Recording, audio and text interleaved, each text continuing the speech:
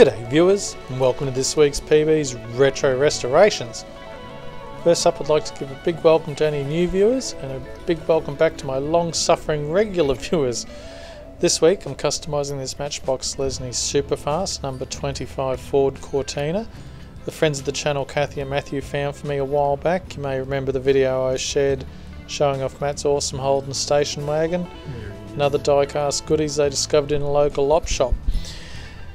As you can see, it's literally had both of its doors blown off, probably by a hot Valiant at the traffic lights, but other than that it's pretty sound. No busted A-pillars, which helps.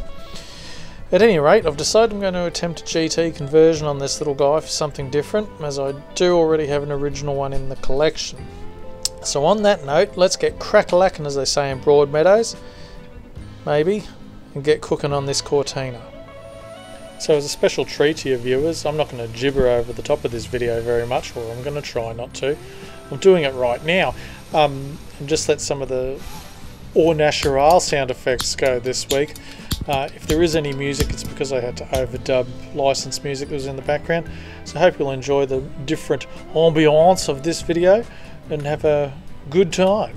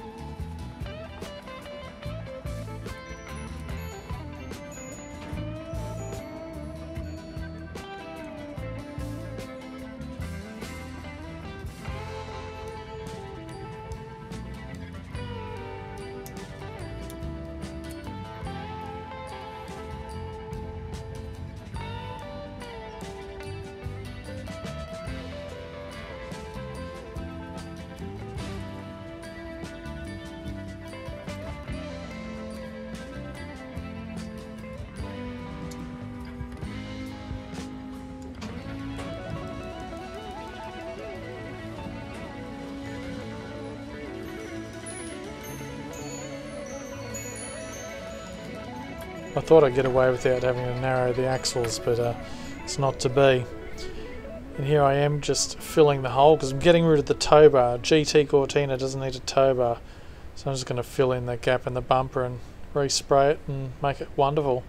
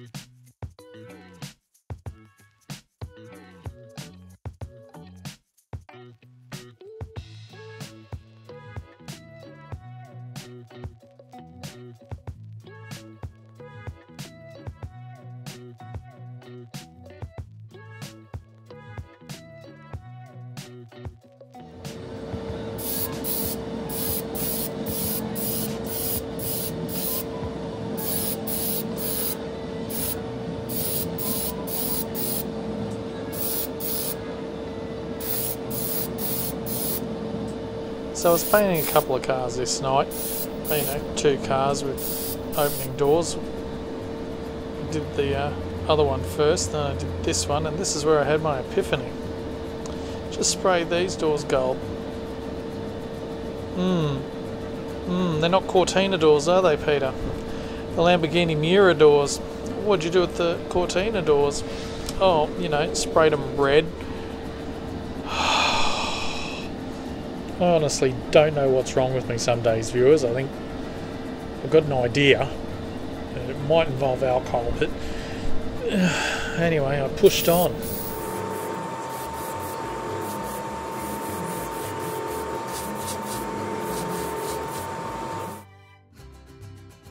So yes, I've got 1 red car, 1 gold car, and 4 red doors. So you know what that means. Back into the stripper they go, and I was really worried because he was like white metal cast replacements. I fully expected the caustic soda to just dissolve and melt them, but they didn't. Probably lost a little bit of their detailing, but anyway, I'm waffling again. I went online and got some reference photos of Cortina GTs. I realised that Cortina GTs are 4 doors, not 2 doors, but I went with what I had. I knocked up some decals for the stripes and the hood blackouts, and I think they came out pretty good. Although they didn't apply terribly well, but we'll get to that.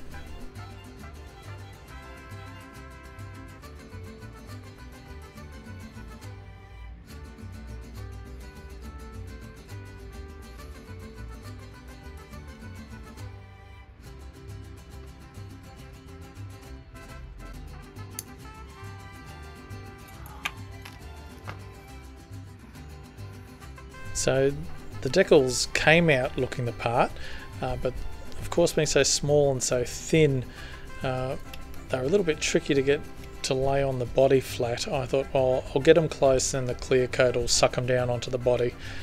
They didn't really. They're not completely awful, but you will see the ripples in them in the end product.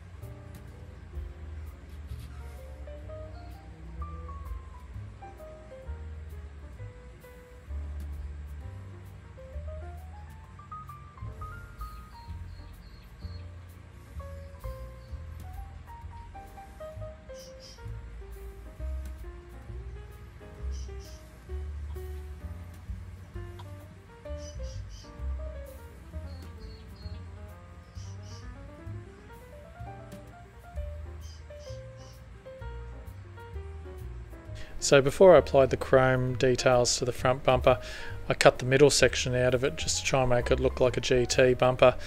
It's a little bit rough, but it's okay. And then I 3D printed some spotlights, which is a really good idea because you know how small 1/64 spotlights are? About that small. That was a challenge for me poor old eyes.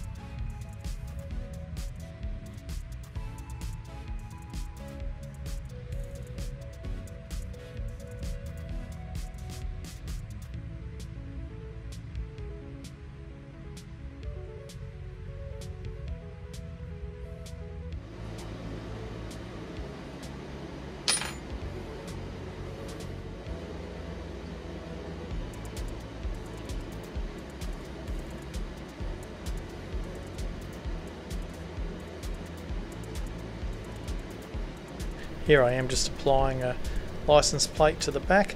I did end up just cutting this out off a piece of paper and sticking it on there. You could see straight through the decal. But at any rate, with that small little addition, just like that, as if by magic, we are done. So here we are back at the start with our doorless op shop wonder. Thanks again, Kathy and Matt. I really appreciate the donation. Hang on, it wasn't donation, I paid you for it. I really appreciate you finding it though. Anyway, worst part of this car was the missing doors. Apart from that, it was pretty sound. The glass is better than it looks. Anyway, this is what we started with, and after some love, care and attention, this is what we're left with now. Ta-da! Now looking $1,000,000 with its GT stripes and vinyl top and the wheel swap and a little bit of detail painting. Getting better at detailing. I'm not brilliant at it, but I'm quite pleased with this little transformation. It was a bit of fun, and I enjoyed it. Hope you've enjoyed it.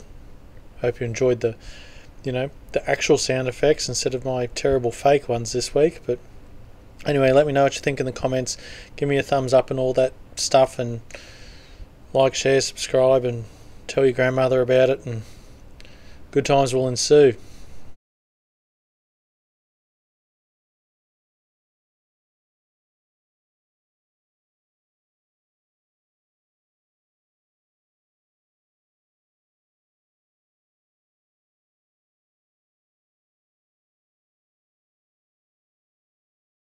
So thanks for dropping by to watch my video. I really appreciate it.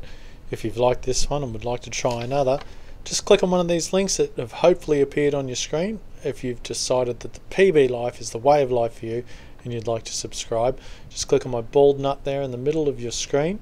Be sure to click the bell for alerts, and you too can be swept away to a world of PB magic every time a new video drops. Have a great day wherever you are in the universe, and I'll see you next time. Bye!